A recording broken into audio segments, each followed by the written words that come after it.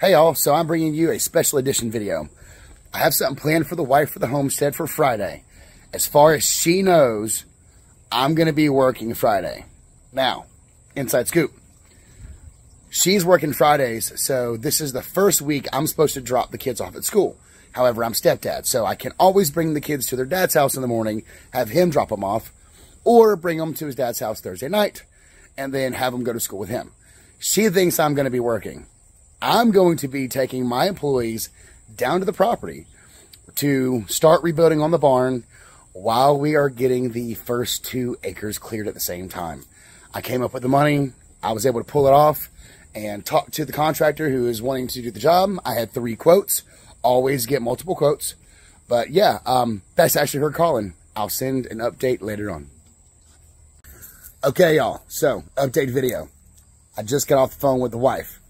And she's convinced that I am working Friday to be able to afford to get the land cleared next week. She has no idea that I've already got it approved. I already came up with the money. I was able to pull it off. And thank God, you know, when she thinks I'm working Friday while she's at work, I'm going to take my guys down to Alabama. We are going to work on the pole barn, start rebuilding it. And yeah, while they're doing the first 2 acres of land, and we should be able to have a big, awesome bonfire. So either way, we'll keep you posted. Thanks for watching.